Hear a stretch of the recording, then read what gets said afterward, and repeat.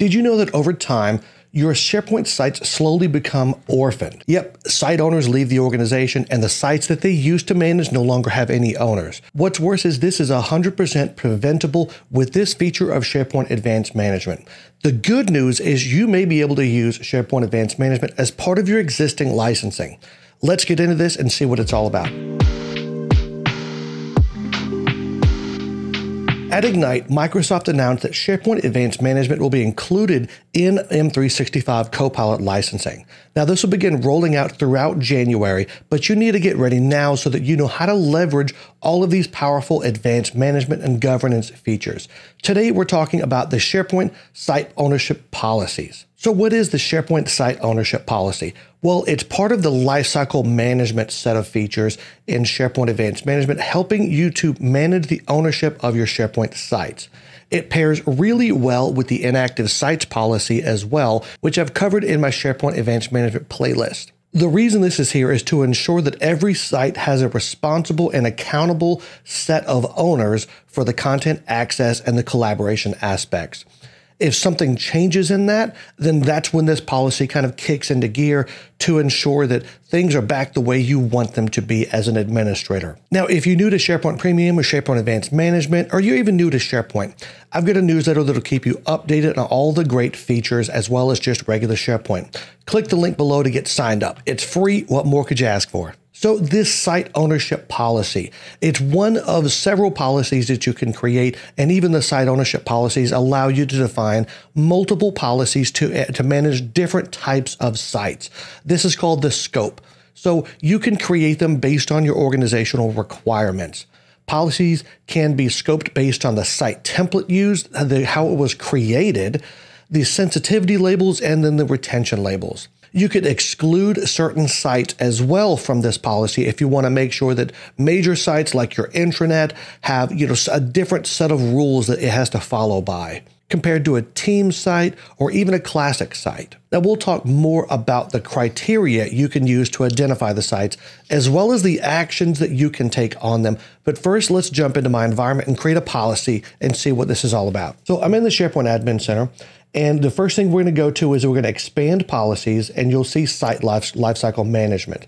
Now, again, this is the feature of SharePoint Advanced Management. So if you don't have Copilot licenses assigned yet, you won't see this. And eventually you'll probably be required to have licenses to have Copilot licenses assigned to all of your individual users, but you could also license SharePoint Advanced Management by itself. So you have two different options you can go on depending on what budget you're working with every year. But you'll see in Site Lifecycle Management, you'll see the inactive site policies, which again, I've covered already, and that's available in my playlist. But now we've got this preview feature, Site Ownership Policies.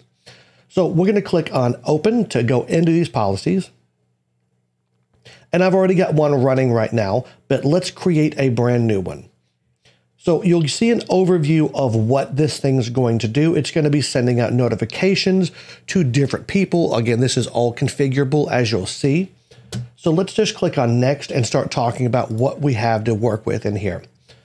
So first, we can specify the site template that was used. And we can have something that targets classic sites, communication sites, group-connected sites without teams, team sites without groups, and then teams-connected sites. So you've got a lot of options to target specific types of things. For instance, if you've migrated from an on-premise version of SharePoint, you're going to have a lot of these classic sites that you might have just done a lift and shift, as it's called. And those might be better sites to keep a closer eye on so that you know when you can clean up all this older classic experience SharePoint, consolidating everything onto a modern experience in SharePoint. But we can click on Select All as well to target everything. Then we'll have some options here. We could filter on sensitivity labels. So if we wanted this to only apply to sites that had a particular label, then we can do that. I don't have any sensitivity labels set up in Purview, so this option is grayed out for me. We can filter based on the creation source. Now, what the creation source is, if we open this up, this shows all of the different ways a SharePoint site can be created. There's the SharePoint Home, which is where the self-service site creation is in SharePoint. Assuming it's enabled, a lot of organizations probably do and should be disabling this so that there's more of a structured and controlled method to create SharePoint sites. But then there's the SharePoint Admin Center. That's how we typically create sites, right? We just go into the active sites, we create the site, we set up the owners. It's the manual method, and it's typically what we do most of the time. But then there's PowerShell. So you could have a scripted approach where you have a script that will create something. It could be part of an automation. It could be part of an Azure runbook. So you could have automation set up to handle creating sites based on a help desk ticket that gets put in and approved, or other similar methods. So if you've got something like that in place, you may be using PowerShell or PnP, because you could be using the SharePoint Online Management Shell, or you could be using PnP PowerShell. Both of those options are in here. And then there's the sites that were created as part of teams. So if you were to create an O365 group, if you were to create a team, you would get a SharePoint site along with that, and that targets those specific sites as well. So you've got a lot of options for how you want to choose the subset of your sites based on how it was created. Or you could just uncheck this, and then it won't filter on that at all. It'll target all of those sites. Again, but also taking into account your other options on this policy scope, things like the site template. Then we can include sites with retention policies and retention holds. So this is a separate option because you may have retention requirements that are tied to a site based on the type of data that's being stored on that. Maybe it's sensitive data or other types of things where you have regulatory requirements for how long you need to hold on to this information. That has a big implication with this site ownership policy because of some of the actions we can take. So you may want to exclude these sites with retention labels because they have their own process for how they can dispose of sites. And then we've got probably the most popular option here, which is to exclude certain sites. This gives you the ability to exclude your intranet or your help desk portal or other things that you may have in SharePoint where really the ownership might be defined as an entire department or something like that. And you want to make sure that none of those sites that could be mission critical are affected by any of the actions that this policy may take as a result of ownership falling below a certain amount. So for now, I'll just uncheck this and we'll go to the next screen. And then we're going to start configuring a lot more with this policy. We have options for who should be included as an owner in this site, because this policy is all about making sure that we have a minimum number of owners. You have two options for who could potentially manage the site. There's the site owners group that has full control over the site, but then there's the site collection admins group, which is kind of the super users, and they can manage a whole lot more of that site. So you have the option of making sure that it's just the site owners that are looked at, the site admins that are looked at, or both. So depending on how you utilize site owners versus site collection admins, you may want to exclude, for instance, the site collection admins, because that may be where the IT administrators go in and grant themselves access if they need to perform any administrative duties on the site or help out the site owners. So in that case, you want to exclude that site admins group because that's really not the people who are the day-to-day administrators of the site. But everyone's process varies from organization to organization. So at least you understand what these two options are for, and hopefully you have a better idea of which ones you should be using in your policies. Then you specify the minimum number of owners or admins required for each site.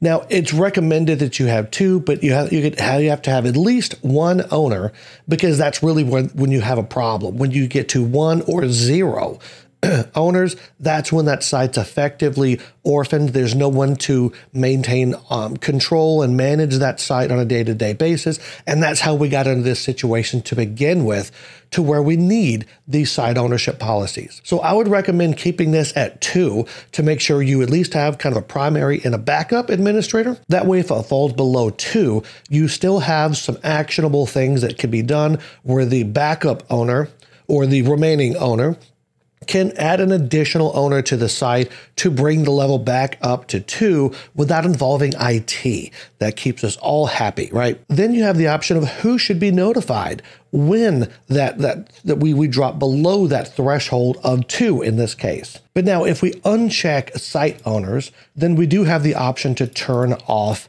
the notifications to the site owners, because if they're not responsible, they shouldn't get the notification. But in most cases, you want site owners checked because they're typically the daily administrators. But we could also include the site administrators as well. These would be the site collection admins.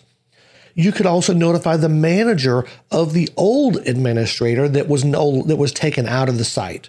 So this is a great opportunity to involve the manager in case that person was replaced with a different person. That manager would know about that and could take action to ensure that the new person who came in was the new site owner of the site. Lastly, you've got the site members that you could notify as well so that they can choose a new owner for that site themselves, whether that's promoting from within or asking someone else to help them out. Then the last thing we have to choose from is the action we're going to take based on the ownership policy. So what happens if a new owner cannot be identified?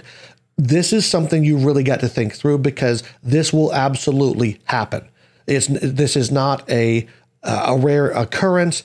People are going to ignore notification emails. That's why as part of this, you need to include training materials for the site owners and the site members so that they understand that this system will be put into place and what they should expect from it.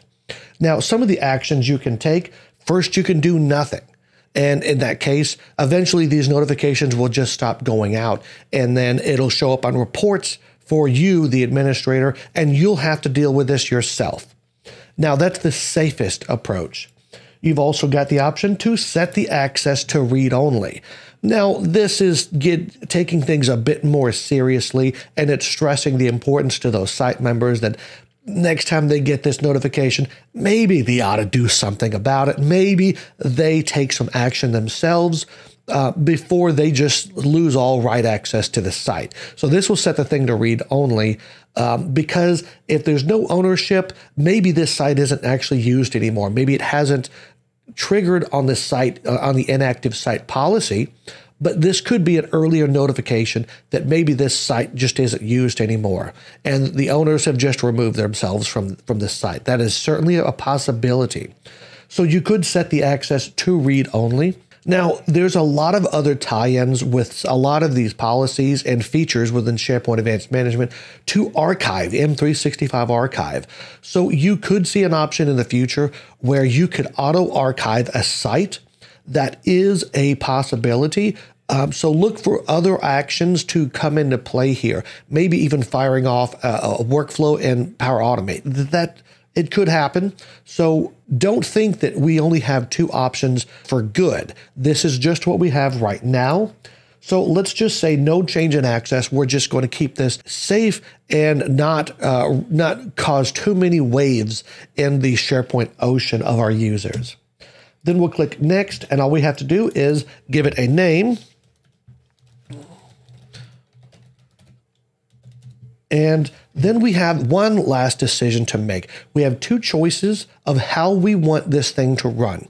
We can run this in simulation mode where no notifications will go out to users, no actions will be taken, but we'll still get reporting on this. So this is a great way to see what will be the effect of this policy. How many sites are below that threshold? So you should always start out policies in this simulation mode for a couple of reasons. Number one, you just want to lay of the land. You want to know what is the state of all of your sites and the site owners. How many sites are going to be flagged for having too few owners? If it's one or two, then that's one thing. If it's 90% of your sites, that's entirely different. So you start out with this simulation mode and you'll get the report, and then the policy doesn't do anything else. Once you are ready to turn this on, you can go back into the policy, you can set it to active mode. And from that point on, you'll start getting the reports every single month, and all the notifications will start going out based on how you've configured this. So what should you do next if you want to start implementing this? First, if you're an admin, check your governance policy for SharePoint and see what the policy is for minimum site owners. If you've already got that defined, then you can create a policy in simulation mode just to see which sites are in violation.